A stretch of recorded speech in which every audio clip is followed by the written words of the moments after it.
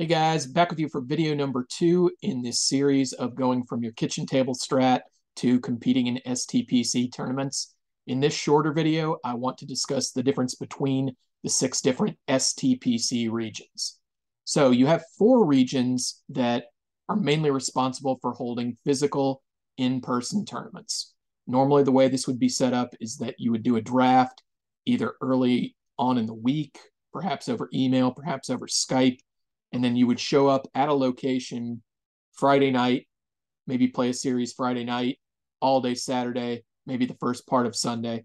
But the East, the South, the West, and Jasper, which covers mainly your Midwest type part of the country, those are mainly in-person tournaments. Okay. Then we have 2 sort of hybrids, which are Pure Strat, which is all the games are done online via a Skype call. So the difference here is that I'm not physically sitting with somebody. I'm on a call, and whoever's at bat is basically going to be reading the results of the plays with confirmation from the other guy. The advantage of this is that you can spread the play out over perhaps 4 weeks. So, if there's 10 men in your division, it would be normal to play a round robin, 4 games against each of the other 9 guys. And in Pure Strat, you're responsible for scheduling your own 2-hour windows with each of your opponents, and you might spread that out over, say, 4 weeks. Whereas the physical tournaments are more, you show up at a physical location and play nonstop strat on Friday night, Saturday, and Sunday morning.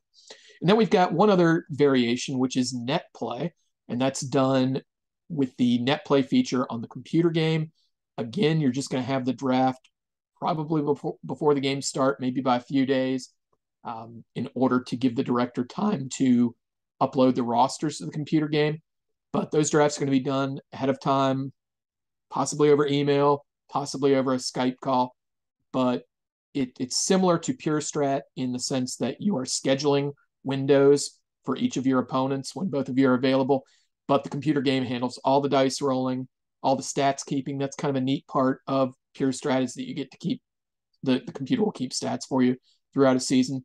So those are our 6 different regions. You've got 4 physical ones. Then you've got the Pure Strat, where you're going to be calling the guy over Skype, scheduling a time using that dice roller I showed you earlier.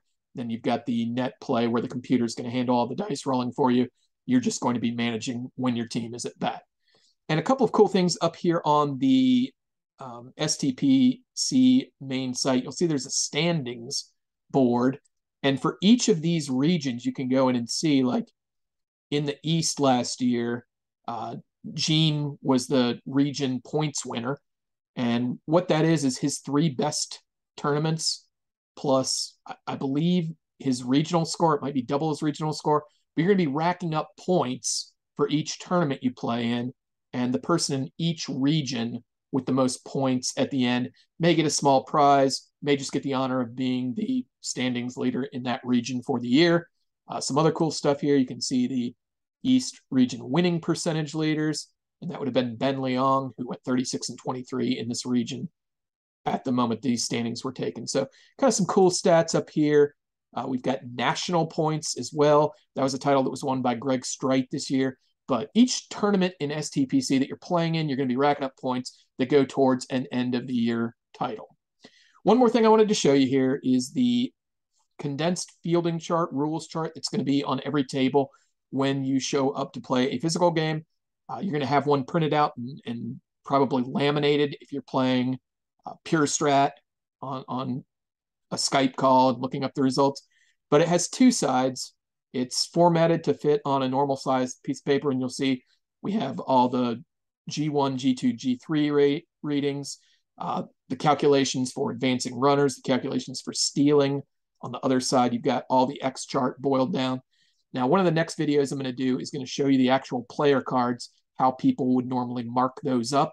But it would be normal for you to buy a set in the spring if you're going to play several tournaments, and just put the error numbers on the cards maybe, and maybe some other cheat sheets or some other numbers to help you remind yourself of the player's attributes while you're in a draft or while you're in a game.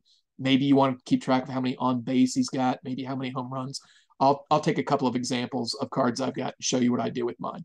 But anyway, that's the difference between the regions that are all under the STPC umbrella and a quick look there at the fielding and strategy charts that will be available to you on the table when you play. All right, guys, hope you enjoyed this video. Next one, we'll talk about some stuff on the cards and have people mark their cards. And hope you keep on enjoying these. Please drop any comments or questions. I'd be happy to help you. If there's something you can think of for a topic for a video that you want to see covered, I can probably do that too. All right, guys, talk to you later.